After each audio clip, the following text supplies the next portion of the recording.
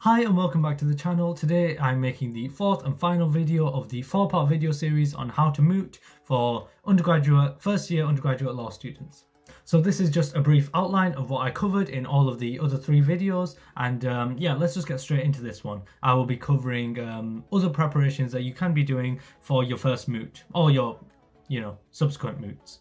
And as always, don't forget to subscribe if you're interested in law related stuff or student life or anything like that. I don't know what kind of videos I'll be making at the moment, but they're usually law related. I have a list of things that I'll be covering, but yeah, just if you're interested in law related content, subscribe. And let's get straight into the video. So my first tip for mooting, an extra preparation tip, would be to make flashcards or little notes on the cases that you will be citing. So for this, I used 6" by 4" flashcards. You can find them at a few places. Usually the smaller flashcards don't do it for me, so I get the flashcards are a bit bigger, and I found them very useful in my first year moots. And on these flashcards, what you can keep is your the full citation, the full name of the case, the context in the case, so all the facts, and then key quotes and judgments that you will be citing, which will also be in your bundle, and I also covered this in the previous video, the 3rd video. And moving on to the second tip would be to know your partner very well. So before your first moot, you would want to meet up with your partner. You can talk to them about different things. You can even plan the moot together, and yeah, you can in that way, teamwork really does make the dream work. I hate to be corny or anything, but that is how it works. And another thing with your partner is you can rehearse together. So it's one partner can act as the judge, and the other partner will do their speaking role. So if it is the senior counsel practicing their speaking role, they can aim for around 13 minutes out of their 15 minutes. So if they do get questioned by the actual judges, they'll have a bit of leeway to make up an answer, and other time for pauses and other things like that. Also, for your first ever moot, usually giving the senior counsel role to the more confident person is the way to go. It's not really a major thing who has what role, but it's just who will be more confident to speak for longer periods. You can switch senior and junior counsel between different moots, but for the first moot, whoever's more confident would usually get the senior counsel role.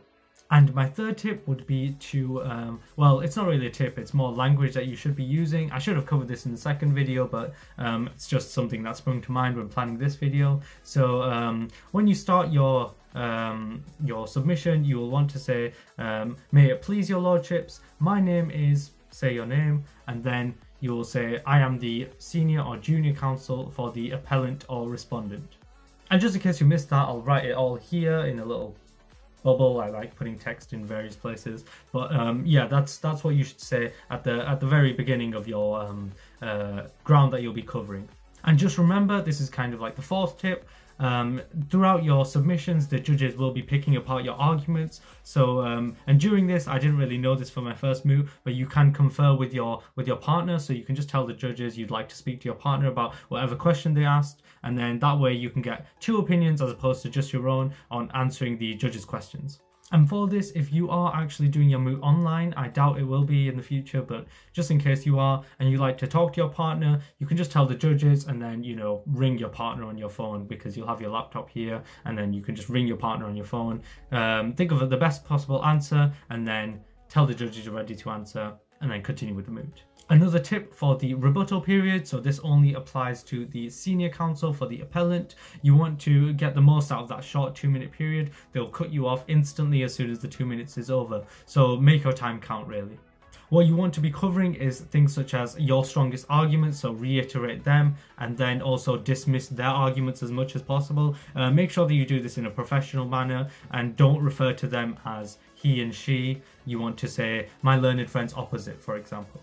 There's more information about the lingo in the 2nd video, so there'll be a link in the description to that, just in case you missed it.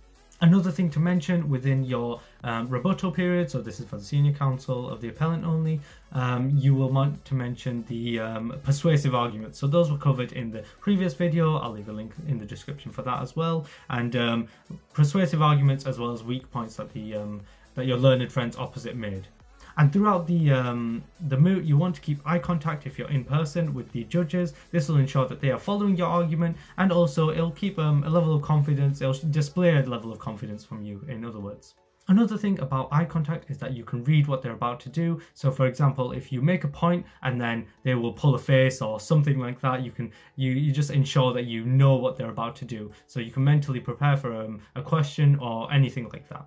Another tip is to listen to the judges. This is really important. I know it sounds simple, but during one of my first year moots, I was obviously giving my submissions, and in the first submission that I made, I cited it fully, and then the judge said to me, you don't have to give the full citation moving forward, and I didn't really hear them. I should have probably asked for them to repeat that, but I didn't hear them, and then continued with my other submissions, and I fully cited the cases. So while this isn't a major thing, it didn't lose me any points, I don't think, because I was still giving the full citation. I just didn't hear them. Just have the confidence to speak to the judges and request for them to say anything again if you didn't hear it. So what to take away from this video is the main tips. Obviously have flashcards, remain professional throughout the whole thing, so know how to refer to people. All of the ways of referring to people are in the second video, and yeah, just have fun with your moots. I haven't really mentioned that before, but it is a good experience to have in your first year, and it really builds your confidence, especially if you're assigned a random partner. You can get to know them as well, and yeah, it's really good. So overall, mooting in the first year is a really good skill to have, really good activity to participate in, and the way to do this is obviously joining your bar council in the uni, and they'll usually hold an internal mooting competition for first years only.